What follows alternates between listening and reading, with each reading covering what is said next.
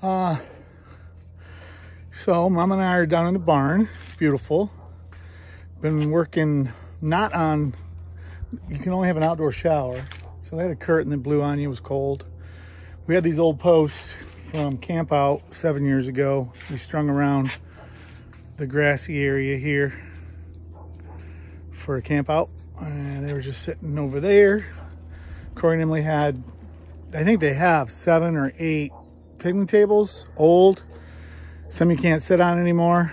So I'm refurbishing those. I've taken apart 4, burning the excess stuff that's not usable. 1 was completely toast. I couldn't use one piece out of it, but out of 4 so far.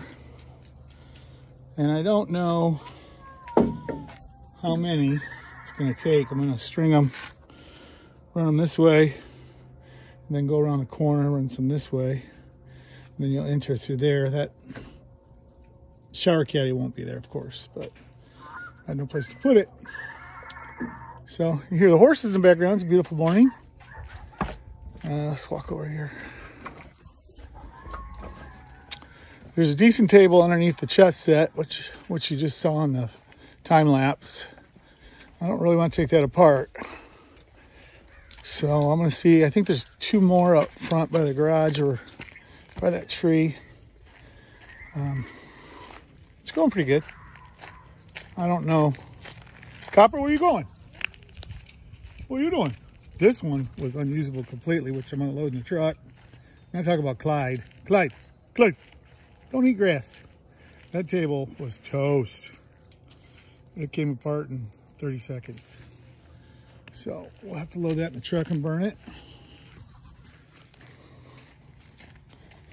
I think Mom's up getting her coffee.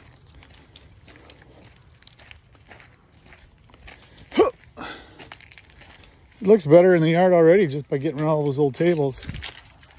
This one is in pretty good shape. I mean, I need the wood, but I got to call Corey. I don't know if he'd ever want to sit on it or not. I don't think so.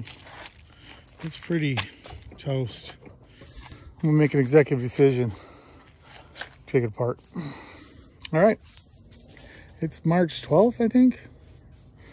And Saturday morning. Missed my Lincoln. I'm gonna try FaceTime him.